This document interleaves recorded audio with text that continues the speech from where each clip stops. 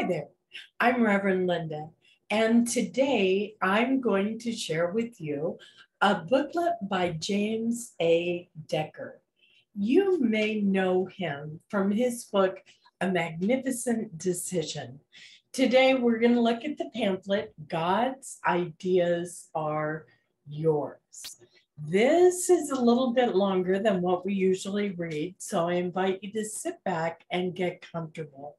I believe at the end of this, we'll all walk away with a brighter and better prosperity consciousness. Ready? Here we go. God's ideas are yours. You can achieve whatever you want to achieve. You can be as successful as you want to be. You can pay your debts, get a new home, have more pleasant surroundings, more harmony in your home, a good car, whatever you desire. All the good things you desire are included in your prosperity, and God stands ready to give you prosperity whenever your faith opens a channel for you to receive it. How does God give you prosperity? Of course, He does not cause a new car to appear at the curb in front of your house. He does not mysteriously set up a new bank account for you with thousands of dollars for you to draw on. God does not do His mighty works in such ways. And actually, you should be glad that He does not, for He makes His good available to you in a much better way.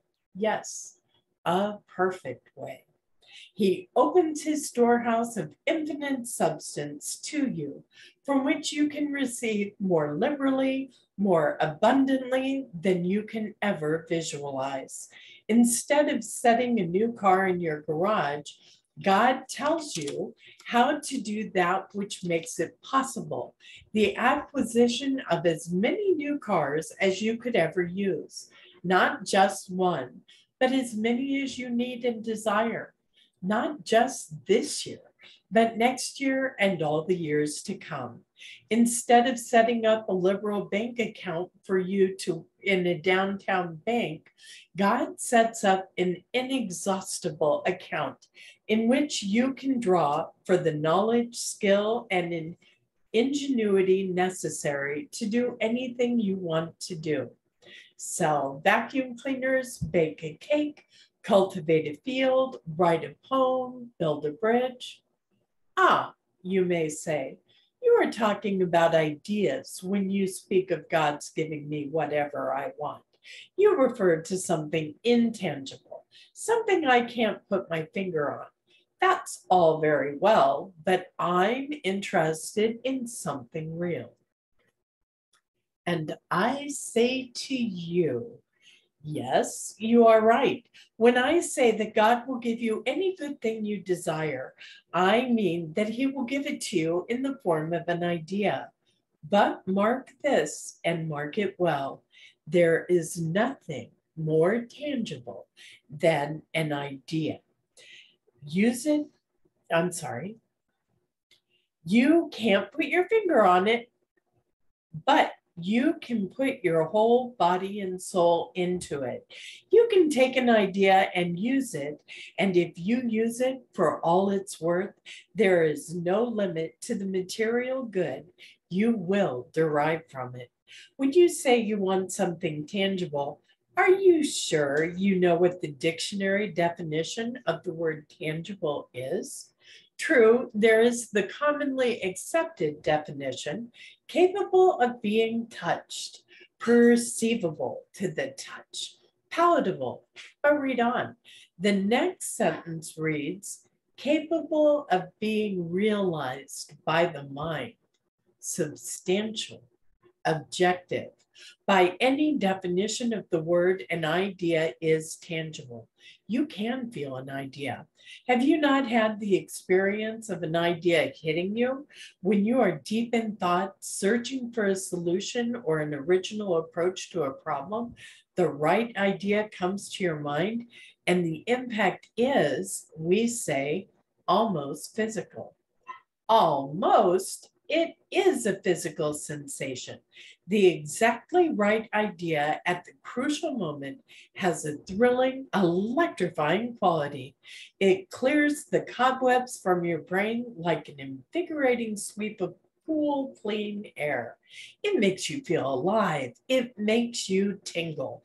It brushes away fatigue like a good night's sleep. Yes, an idea is tangible.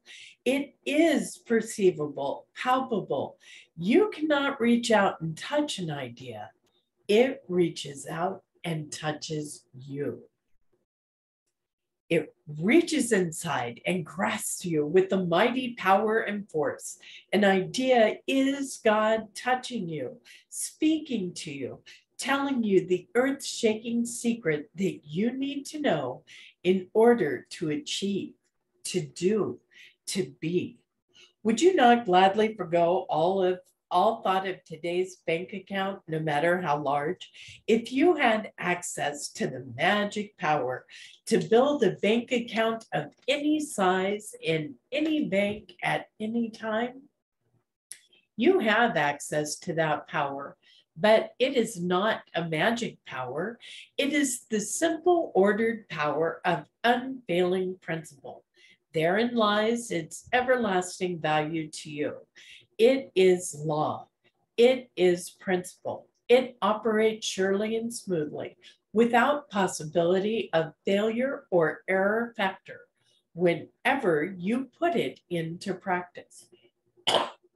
God's fund of ideas is unlimited.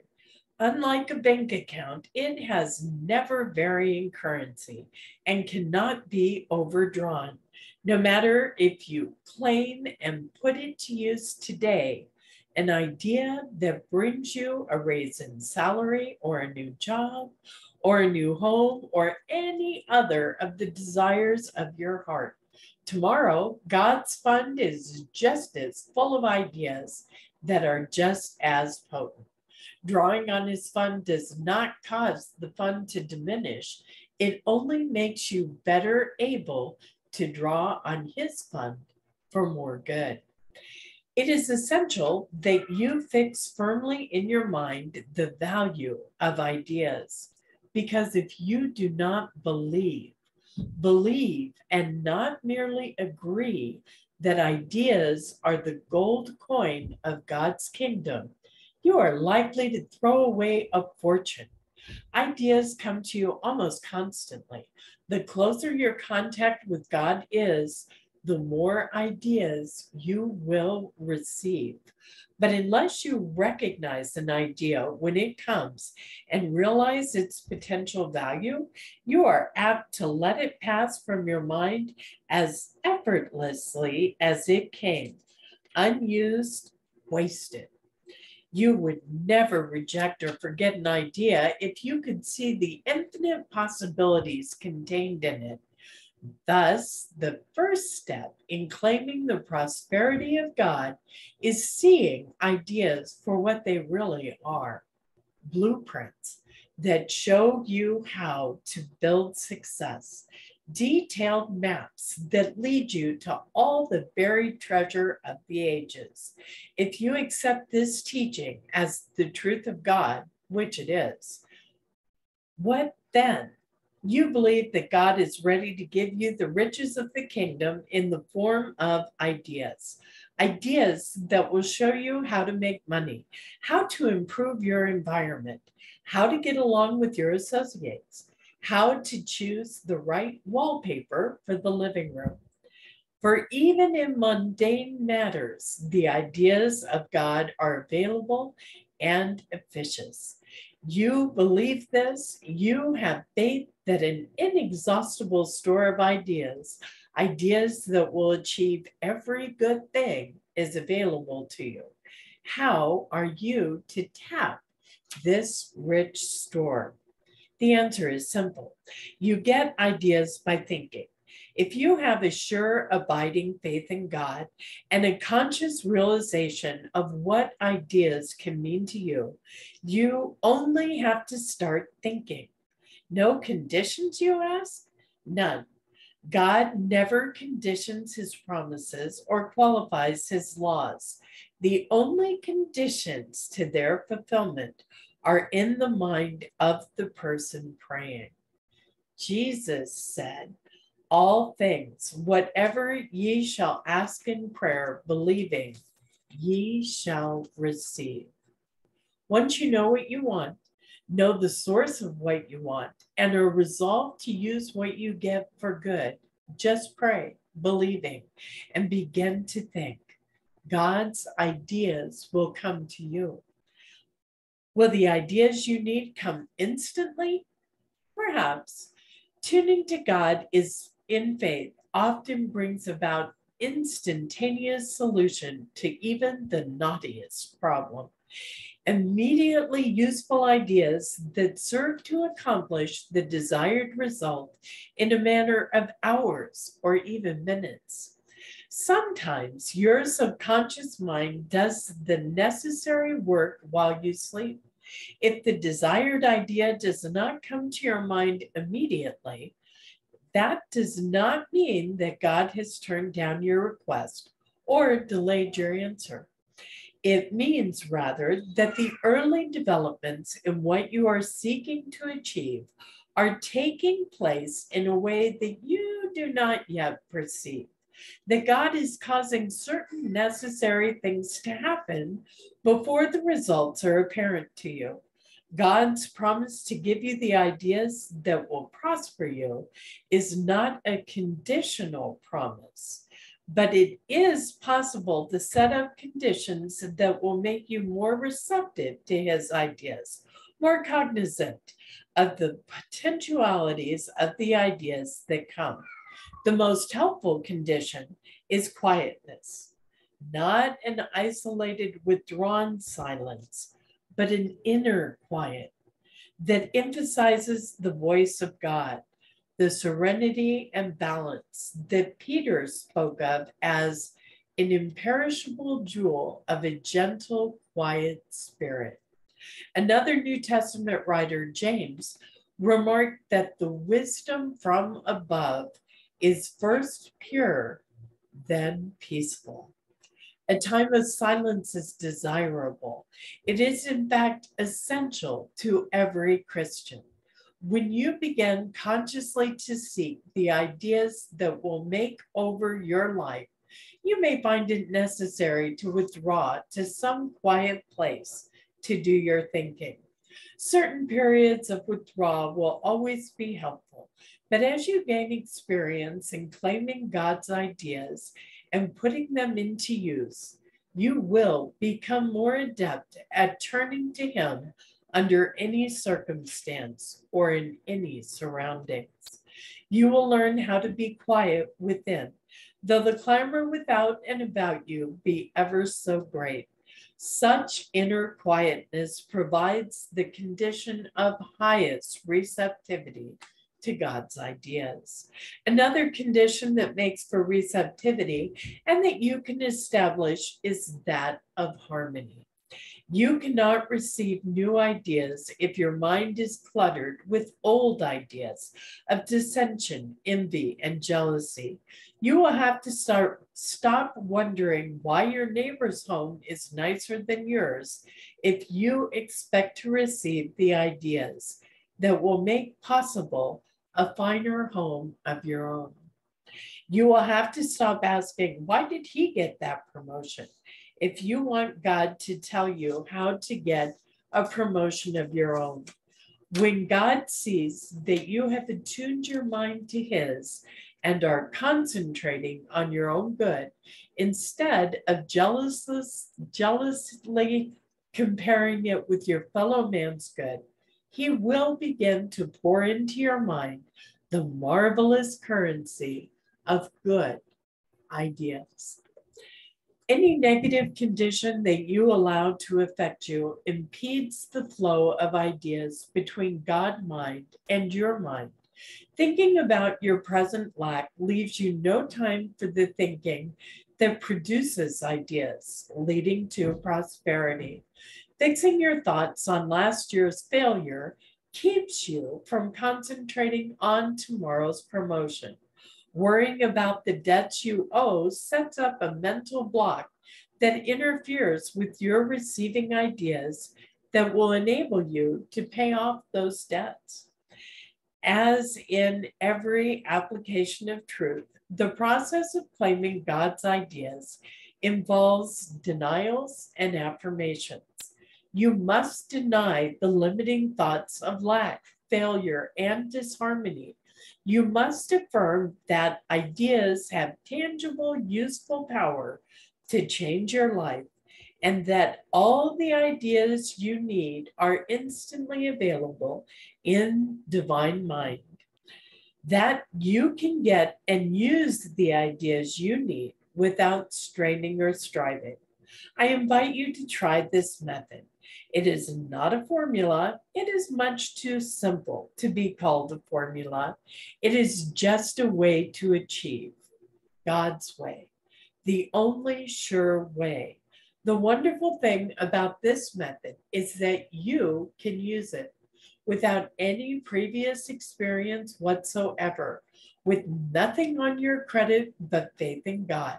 You can get the ideas that will change lack into abundance, failure to success, poverty to riches, inharmony to harmony, a dull, humdrum experience into an exciting, thrilling new way of life. Try it. Try it right now. Use whatever affirmation you wish and turn your mind to God. God the good is all there is, or God is, or thy will be done. Once you are free of the little inconsequential conflicting fragments that habitually pass for thoughts in the minds of most of us, apply your real thoughts consciously to whatever you want to achieve. Perhaps you will get a brilliant, thrilling idea within minutes. Perhaps the idea you confidently seek will spring into your consciousness tomorrow morning, after your subconscious mind has put it through its work tonight. All you have to do now, all you ever have to do, is to start thinking with the faith that you are attuned to the infinite mind of God. When you do this, you cannot fail. You can only succeed. You can go in only one direction, forward. Your life will know no more of lack, but only prosperity.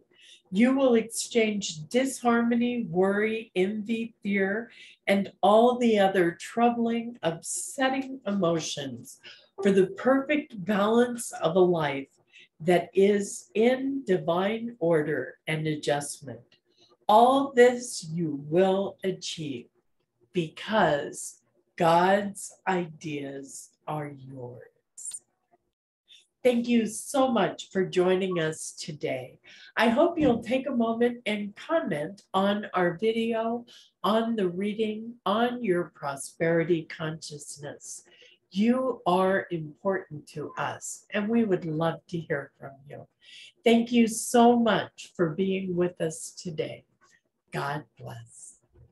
Thank you for joining us, and let's stay connected and grow in spirit.